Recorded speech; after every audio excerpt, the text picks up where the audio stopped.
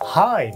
You've met me at a very strange time in my life because my toilet's broken and today we're gonna fix it. Together. With technology. Don't worry, there's no grossness in this video because it's just the clean water flush mechanism that's broken.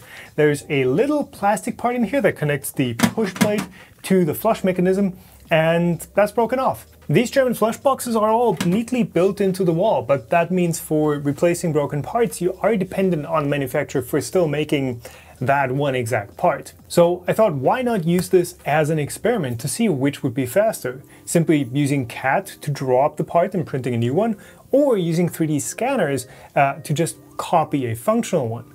Well, is that even how 3D scanners are supposed to be used? We will find out together after a message from today's sponsor, Private Internet Access. I like looking out my window, it's a nice view. Now in summer, there's birds out there, the flowers are blooming, but I don't think I'd want this to be the only window I could ever look out of. There's so much more to see. What traveling in a tinted out sedan can do for your body and mind, a VPN can do for your experience online. A while ago, I compared VPN providers, and Private Internet Access ended up being the one that checked all the boxes for features like port forwarding, a no-log policy, and fast service without throttling or filtering, while also being one of the most affordable options. Private Internet Access hides your IP address and encrypts your internet connection. This way, it shields your digital life from the eyes of your internet service providers, network administrators, and government censors. The client is open source, but you can use any of your own OpenVPN or WireGuard compatible clients as well. Private Internet Access's VPN can move your virtual online location to 84 countries and every single US state, so you can experience the internet as if you were practically anywhere in the world. And PIA does of course work with all your favorite streaming services, and there is no limit to how many devices you can use at the same time. If you need it, they have 24/7 live chat support and you can try them risk-free with their 30-day money-back guarantee. Check out the link in the description and get 83% off down to just $2.03 a month, and you get an extra 4 months for free. Thanks again to Private Internet Access for sponsoring this video. So first things first, let's try and find one of these parts that isn't broken.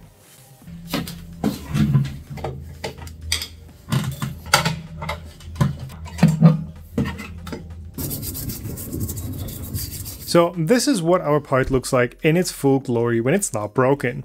We've got the clip at the bottom here, which is also the pivot point. So you've got the push rod that sort of latches on here, and then basically this pushes, and back here you have the, I guess, the flush tube that this pushes down on. This is a pretty high detail part, and reconstructing this in CAD is going to be a bit of work, I think. But let's get started with the 3D scans first, starting with the iScan.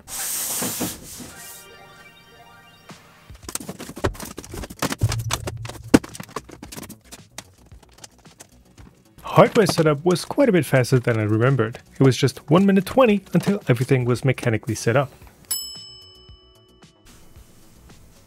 That, however, changed once I tried setting up the software. The iScan scanners require activation, licensing, and they're pretty locked down, and the activation process has always been quite finicky. But now, after having to register for all the newsletters just to download the software, I realized the activation file that I have is not going to work with this current software. Instead, you have to lock your device to an account that I didn't have so far, and it's all online all the time now. But for some reason, their online activation procedure simply wouldn't let me use my scanner. It just told me, hey, the serial number that you're using? We don't know that this thing exists. Hardware's fine, the software is just locking me out. So debugging that would push me into the days realm of setup instead of the minutes that I'm trying to get here, and that simply wouldn't be fair. But it's one of those things that 3D scanners tend to be pretty restrictive about. And that's just a downside of using an extra piece of like proprietary hardware in a process. You know, calipers? Where are mine? These? Nobody can lock me out of these. Okay, let's hope the second one goes better. This is the 3D Maker Pro Lynx. It's a totally different scanner approach. It's a handheld scanner, and I'm not sure it's going to have the detail, but we're going to try anyway. So let's get started. And here, the longest part of the setup was actually just screwing in the locking USB cable. But with that, we end up at the same 1 minute and 20-second mark. I then spent about a minute setting up the part so that I'd have access to it from all sides. It needs to be raised off the ground so we can scan the underside as well. Plugging it in, the software booted right up. However, there is a little problem. If you look at the screen in the background here, it is not picking up the red part. You can see it's kind of overexposed, underexposed, but no matter what I do, it does not scan. It might just be because this is an infrared scanner that it doesn't work with the red. I don't know. I am gonna grab the scanning spray, but unfortunately that does mean masking up and wearing some gloves because this stuff does contain some nasty solvents. I've tried to add as much random stuff to the area as possible to give the scanner an easier time to track. And this stuff is sort of like a very light foam dusting on the parts. Look at it, there it is. The scanning process itself is rather simple. You just orbit around the part a couple times until you've covered all the possible angles. In my case, I did 3 separate scans from sort of 3 different positions. That took me about 10 minutes. Then you take those 3 scans and align them and combine them into one big data set. That takes another 5 minutes of processing time. And then you export that point cloud into a surface model, which is another 5 minutes roughly. So honestly, this is actually better than what I was expecting. It's picking up all the details, even this little ridge right here. The nub is pretty okay.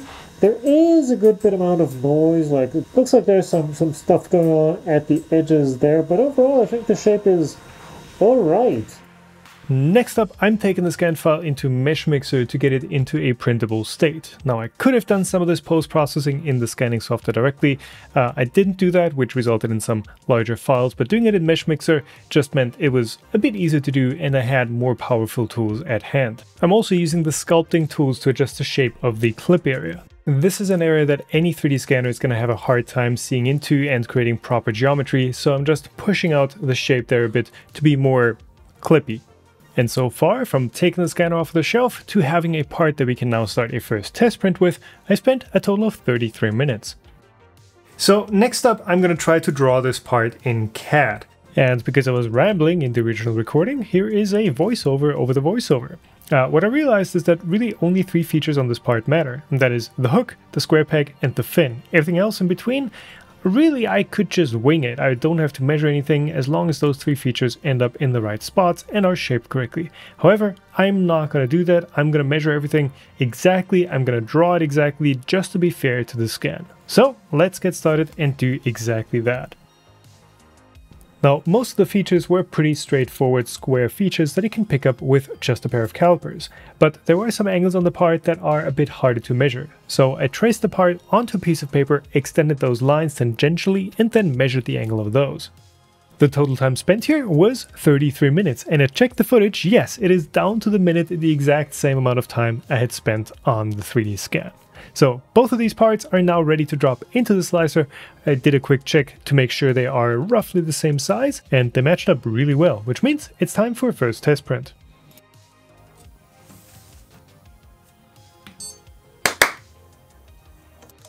Man, this input shaping is really speeding things up these days.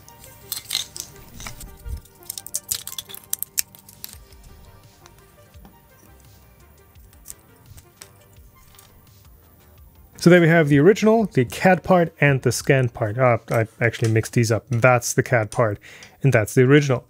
So obviously you can see that the original and the CAD design part are nearly identical. I can put them on top of each other, and I use calipers, of course, so the dimensions are pretty much spot on. The scanned part is more like an homage to the original.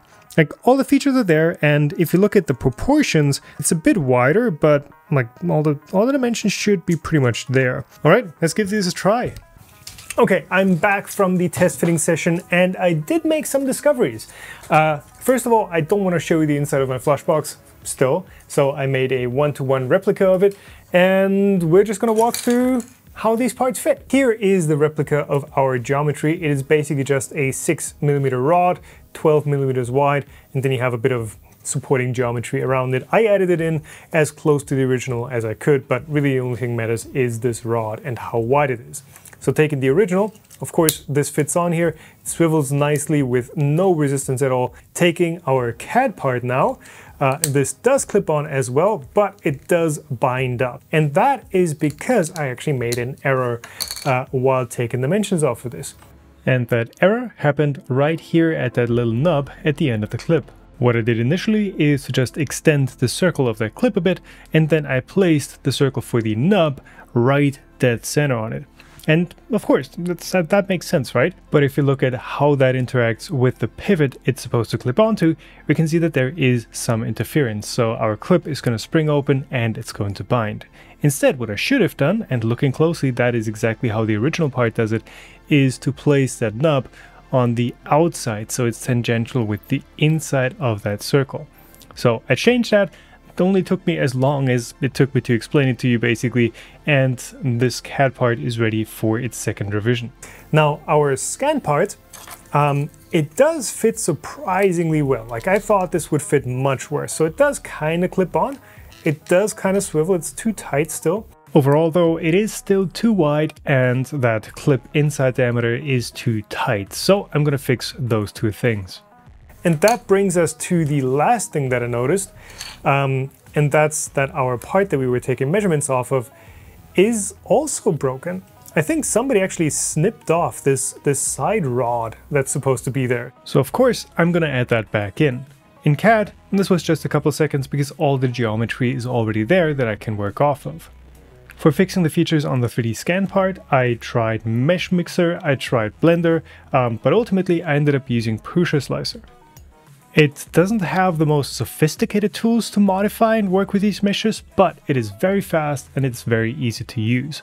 I couldn't figure out how to do a Boolean intersection, so I just used the Cut Z tool, and for adjusting the diameter of the clip and for adding that rod, I just added 2 cylinders and had one as a negative and one as a positive volume. Overall, adding the second revision was about 2 minutes in the CAD model for a total of 35 minutes up to now. And for the 3D scan, it was about 10 minutes, mostly figuring out what the best approach to adding these changes would be. So the 3D scan part, now at 43 minutes. Huh.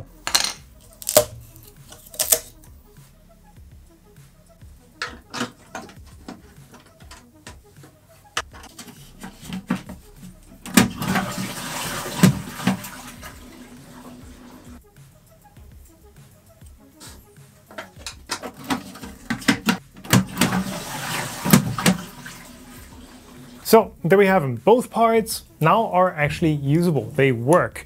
I had to trim away the 3D scan one just a bit on the nub that fits into this push rod, but overall, both of these now work. And to answer our initial question, which one was faster? Well, it actually was the 3D scan version, even though it was quite a different process than doing the CAD. In CAD, really, it's one long workflow. It's pretty flowy once you get into it. You take your dimensions, you create a sketch, you create a feature, and you just keep adding on features until your part looks exactly the way you want to.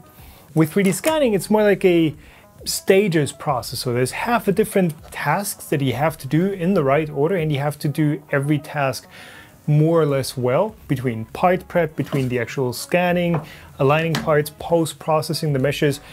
It's quite a wide skill set that you need to have to get parts that look good.